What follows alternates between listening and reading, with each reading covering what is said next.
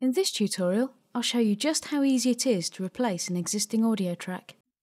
As you can see, I've finished creating my movie on the timeline. However, as it's made up of different clips, the audio isn't very pleasing. The easiest thing to do is to replace the current audio with a music track. The first step is to import my music file into MoviePlus. On the Media pane, I click Import Media, Import, and simply locate the file on my computer. When I click Open, the file is imported.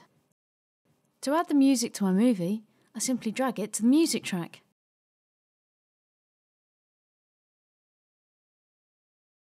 At this stage, if you preview your movie, you'll actually hear both tracks playing simultaneously. As we don't want this, there's one final step we need to do. On the audio track, click the mute button. All of the clips on the track turn a dark grey colour to show that they're muted.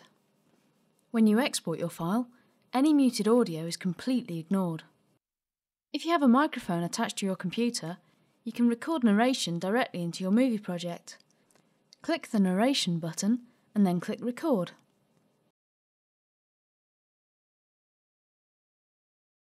When you've finished recording, the new clip is added to a narration track on the timeline.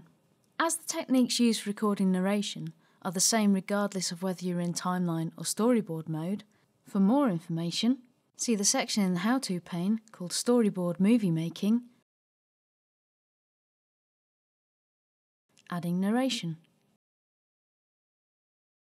That's all for this tutorial.